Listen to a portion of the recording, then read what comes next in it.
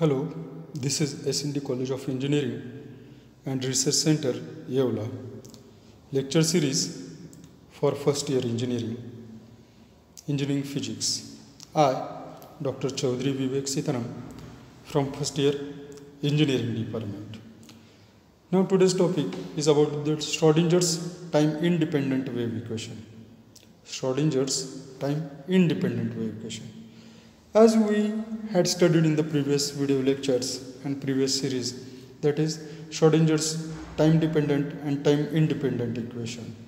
So Schrodinger's wave equation we have learned. So in most situations in time dependent, potential energy is a function of position as well as time. So in the equation there is a term on the right side, that is IH cross delta psi by delta t. So that's why it is time dependent. But where there in the Schrodinger's time independent, there is no such a term delta psi by delta t or with respect to time. That's why it is independent.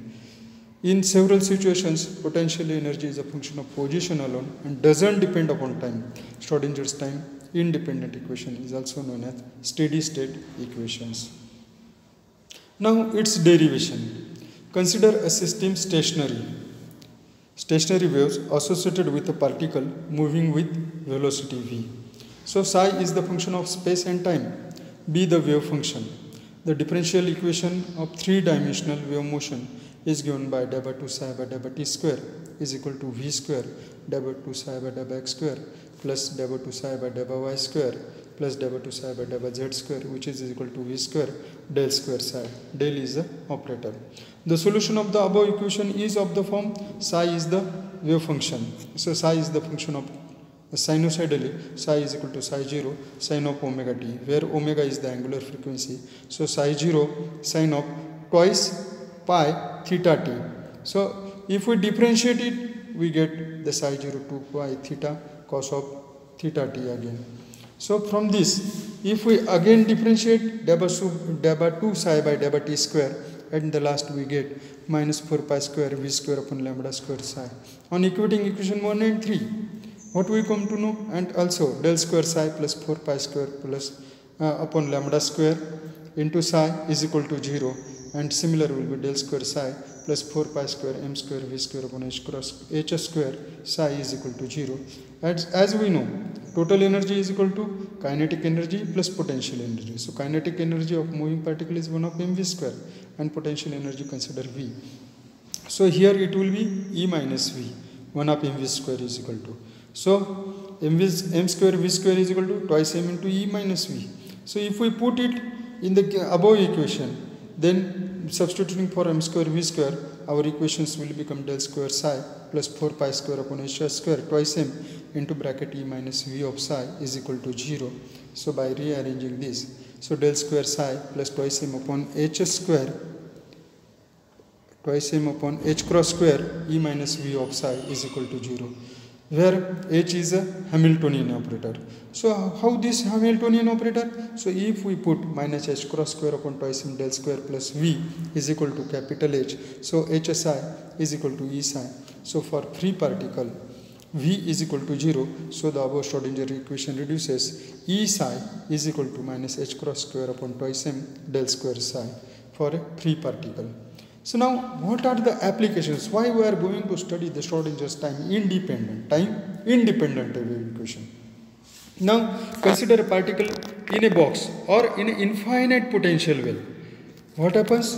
Particle is present in this well is of infinite depth.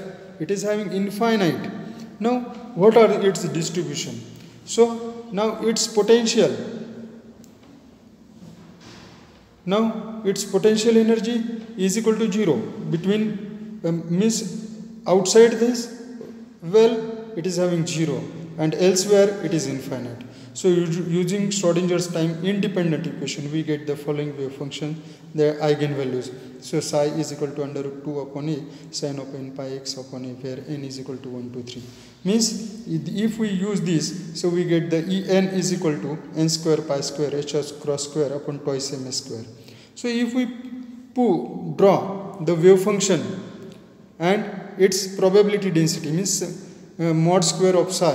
So for psi 1, so n is equal to 1, it is having the distribution just given over here.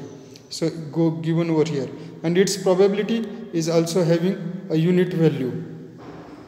But when we put psi is equal to 2, it is the wave function both are present. At psi is equal to 3, here wave function variation is given for psi is equal to 4. But as we know, the probability of finding the particle is always positive and unique value. So probability of finding the particle mod square of psi is positive here also, though here wave function is negative, but its mod square of psi 2 is positive, mod square of psi 3 is positive, and mod square of psi 4 is also positive. Now quantum harmonic oscillator. So what is quantum harmonic oscillator? As we know, Vx is equal to 1 half kx square, where k is the propagation constant, which is equal to m half omega square x square, using Schrodinger's time independent wave equation. So we get the value energy En is equal to n plus 1 half h cross omega. So in the pendulum, so quantum harmonic oscillator, the probability of finding the particle, that is psi 0, psi 1, psi 2, psi 3, the distribution of this is given, that is energy E0, energy E1, E2, E3, the distribution of this is given over here. So quantum mechanical tunneling effect. Now when we are observing the particle and there is a restriction, the particle to move into this, if this is a tunneling effect, so here it is a wall, if particle is allowed to move through this, so what happens? It will be bounced back. The particle will not be allowed through this wall because it is having no. But if we are observing it through quantum mechanical value, so it can be penetrating value. So it is having that. So it can be penetrated. That is probability of finding the particle in the thirds. Okay. So depending on this, there are some mathematical MCQs. So thank you very much.